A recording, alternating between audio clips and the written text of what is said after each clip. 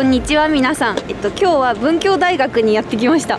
ですね、ここ埼玉なんですけど、そううちのチームのジャスティンの学校なんですよ。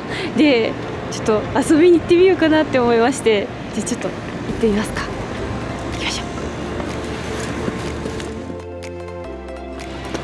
う。はい、ジャスティン、お久しぶり。大学来ちゃった。なんで？いやー、いいじゃないですか。ちょっと案内してくださいよ。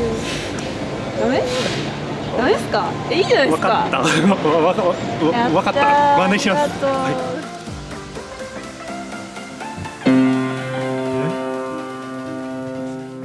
忘れた。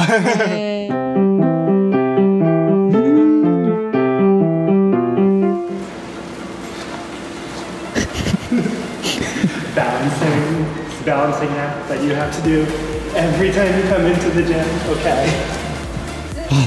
すごい広い。広い。バスケのゴールもあるね。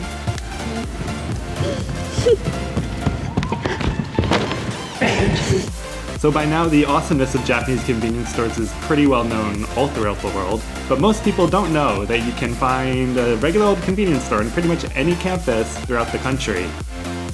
The products sold here are, well, typically products that are popular with young people, such as, well, cup ramen, not so different from American college students. And then also, just look at the sheer amount of onigiri here. This is ridiculous. Ken, 次どこ？食堂。超楽しみ。超楽しみ。ここさ、サンプルじゃない？これ本物。この大学は日替わりメニューが多くて、毎日このサンプルは作れないんじゃない？本当に4年ここ通って初めて今日知りました。Buying lunch in a Japanese cafeteria is quite different from many of the Western countries I've ever been to. First, you need to look at the samples, decide what you want, then you need to buy a ticket for that food item. You put the money in the machine, the ticket comes out of the machine, then you take that ticket and you bring it over to the person working at the counter. Sounds complicated, but it's actually quite easy.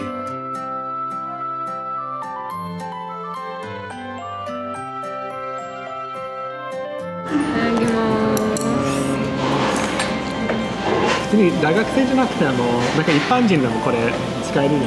使える。たまになんか近所のお年寄りもここに来るし見かける。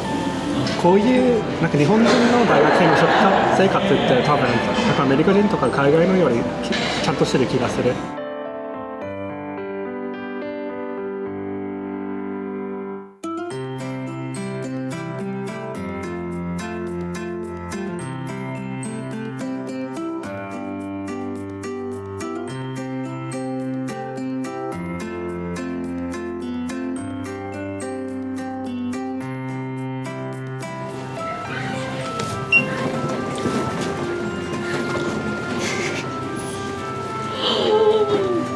This is my favorite place on campus.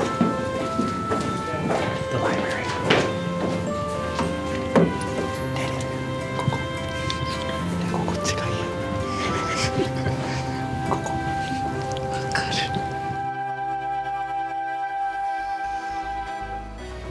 You can come here and read all these books because they're all in English.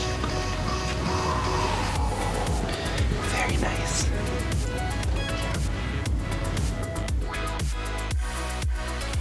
I had this book when I was little.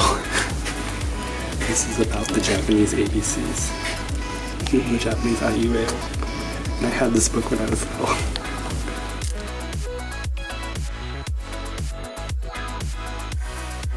Okay, so what am I researching?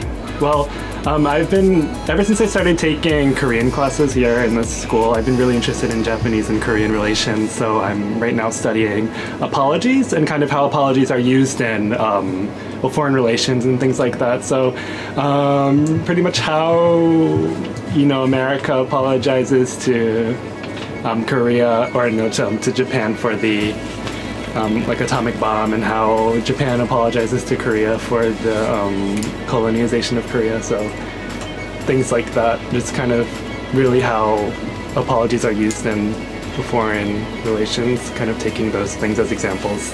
So yeah, that's pretty much it. So yeah, actually we are about to continue our Zemi, so I'm gonna actually have to ask you to leave now. So until next time, this is Justin from DogaTV. Bye. なんかさ、こう大学を撮影してるといろんなものが見えてくるよね。例えば何？学生さんたちのさ、本当実態、本当普段どう暮らしてるのかとか見えたりして、そうだね。なんか懐かしい感じする。